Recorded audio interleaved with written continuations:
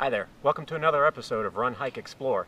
Today I'm going to be talking about poison ivy, poison oak, and poison sumac. It's not the plant we're so interested in as much as the oil that comes off the plant. It's called urushiol.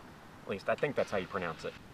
Anyways, however you pronounce it, it's the oil that gets on your skin and for a lot of people causes some pretty good rashes.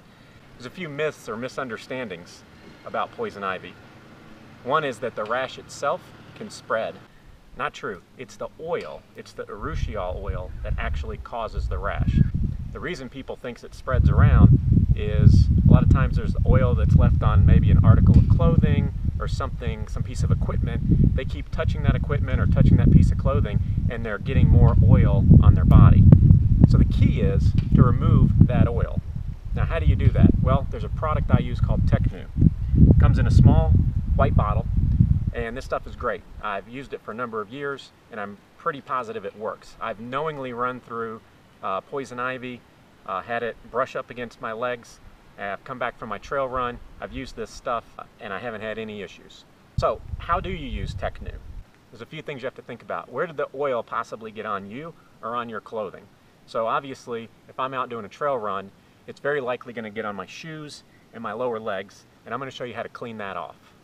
Okay, so I just got back from a trail run, and I'm not certain, but it's likely that I got into some poison ivy. I don't want to take any chances, so let me show you how I use Tecnu to clean off the oils. First thing I'm going to do is kick these shoes off. So the way you start off is you rub this on your skin where you think there might be some poison ivy while your skin is still dry.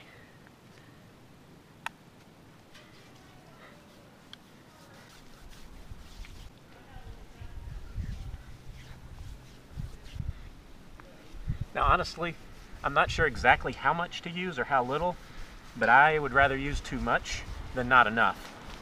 Okay, now that I've got the Tecnu oil worked in and rubbed all over, what it's doing is it's binding to that urushiol poison ivy oil, scooping it up, and now we're going to rinse it off.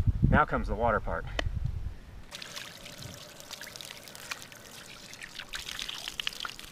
This mountain stream water will wake you up. Okay, you've got the poison ivy oil off your skin, but what about your equipment? What about your shoes? That's pretty easy.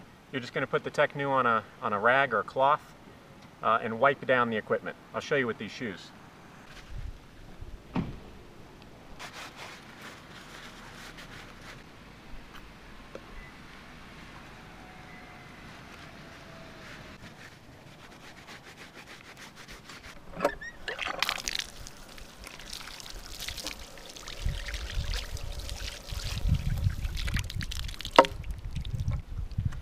Don't forget your hands. You've been handling the equipment, you've been using this to rub the Tecnu oil around. Make sure you get your hands cleaned off too.